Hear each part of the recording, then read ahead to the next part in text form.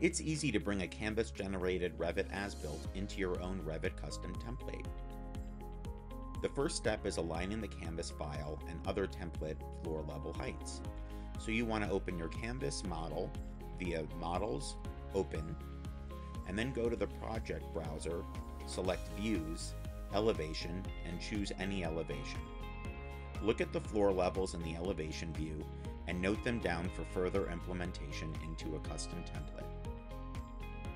Open the desired template,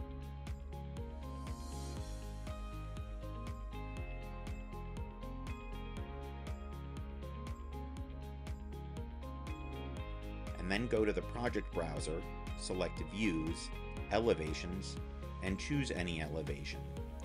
And then you'll want to enter the values on each floor to match the same ones from your Canvas-generated as-built.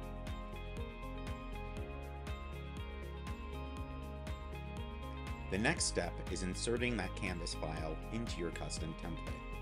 Go to Insert, then select Link Revit, and select the Canvas file you'd like to use. Note, you may encounter some alerts when opening the file. Please accept them. When the model is loaded, select it and click Find Link. Ensure that Attach Details is selected and then click OK. Select the whole model and click Ungroup. After that, each model object will be available for individual editing. If you face any difficulties, please email us at support@canvas.io.